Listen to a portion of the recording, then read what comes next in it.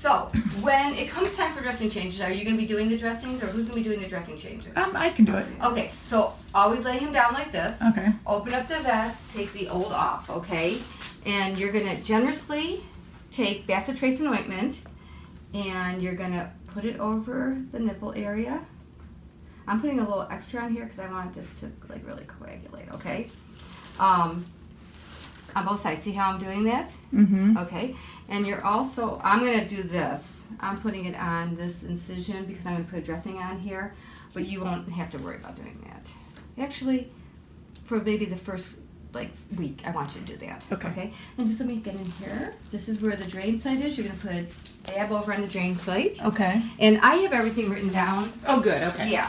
So, okay, and then I'm going to come over here on this drain site. It's kind of hard to see because you got a lot of dry blood, you know what I mean? So, I'm sorry, I'm tickling you also. So then, you're going to take Telfa pads after the bacitracin. Telfa, see, shiny, shiny. That's why I give you a sample of everything so you know what to get. You're just going to gently just leave it over the nipple, just like that, okay?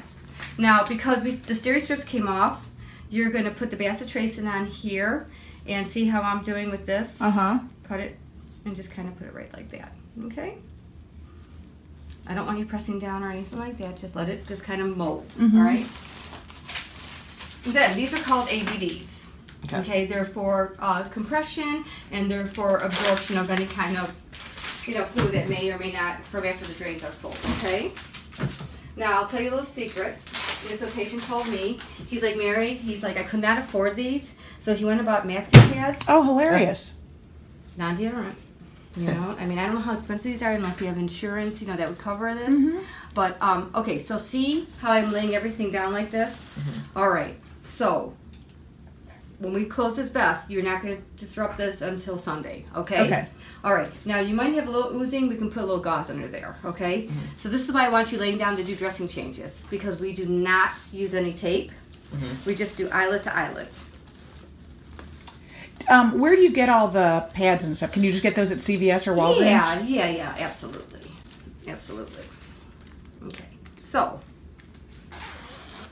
all right. So with that being said, how does that feel? Fine. Okay, I'm going to have you sit up for me. Okay, let me pull this in. You look great.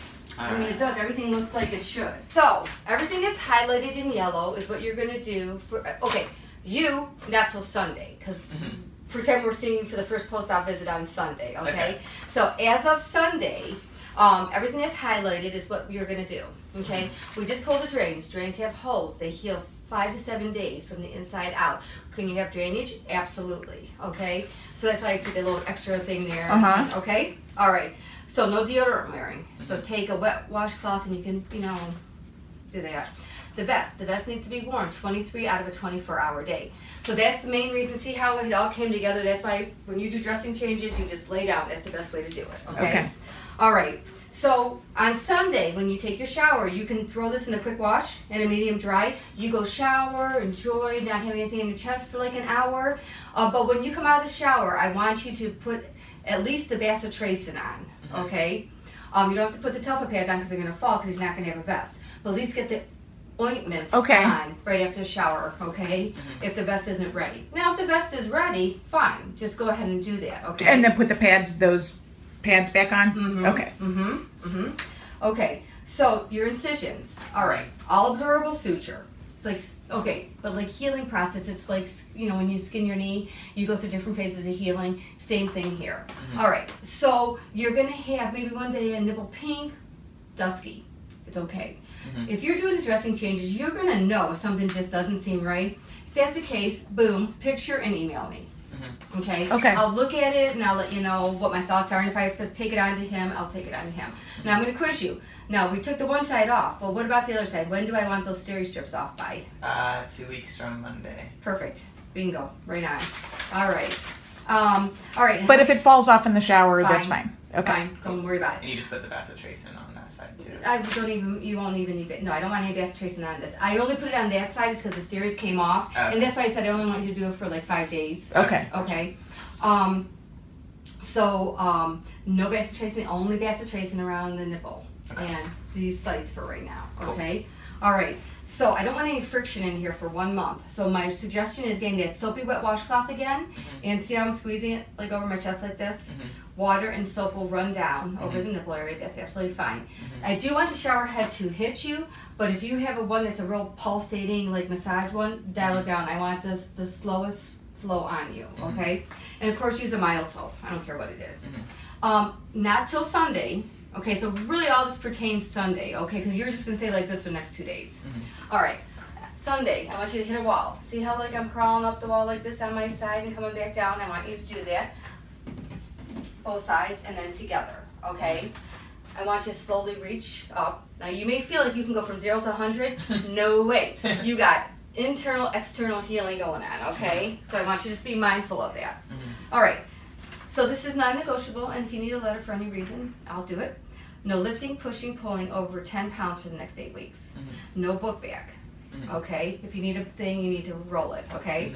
No swimming for 6 weeks. No lifting weights, push-ups, riding a bike, jogging, running, or any upper body extremity workout for 8 weeks. You can get on a treadmill. I still want you running on a treadmill. You can get on an elliptical and do the leg part, but you can't do the top part, okay? You can walk. All right? Okay, things to expect. Bruising, numbness, swelling. Now we already know we have more bruising on this left side, and we know that there's probably going to be more bruising and maybe a little bit more swelling because we already know this, okay? So not to be alarmed. If it starts really, and then I want you to take a picture and just email it to me, okay? Intermittent discomfort. You might feel some sharpshooting pains or some weirdness. We cut nerves when we're in there, and so they need to find new pathways. That's just your body telling you I'm finding a new pathways, okay? All right, 1 month from now, boom, I want a photo. Email it to me. My email and my phone number is on here. All right, so you can always get a hold of me, but the best way to do if you have any concerns about what you're looking at, picture and email, okay? All right, and... Question, Mac's job is, you do a lot of typing, right? On the computer, is that okay? Well, yeah, but when are you going back? Are you off all next week? Yeah. He's off all next week. Just because we have this little bit of swelling on this side, I don't want a lot of that. In fact, I want you to kind of baby that side a little bit. Okay? Yeah. So he's off another 10 days, I think. Okay, perfect. I think we'll be okay by that. Yeah, that's fine. I can type with my right hand. You can type. And driving, this is how he's driving.